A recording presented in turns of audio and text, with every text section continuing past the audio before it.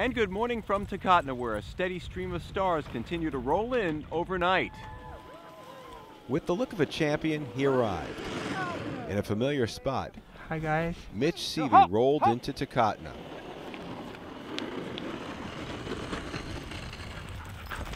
A few hours later, Ray Reddington is in. Oh, I like it here. And the parade would continue. Veteran Linwood Fiedler is having a great early run. I'm so tired at this point, I can't even think. But paying the price this time. I think I added up 4 hours of sleep since the start. Meantime, with little fanfare, despite the advertising, the Norwegian Jorleifseth Olsen was here, and then he wasn't. No 24 in Takotna. He'll move on.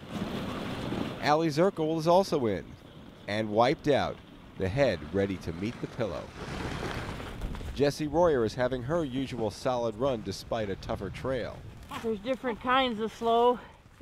They're slow and really slow, so maybe hopefully we were just going slow. With nearly 700 miles to go, it's still too early to call. But the trail is slower, and only 3 days in, the southern route is making mushers and their teams earn anything they receive. In Takotna, Dave Goldman, KTVA 11 Sports.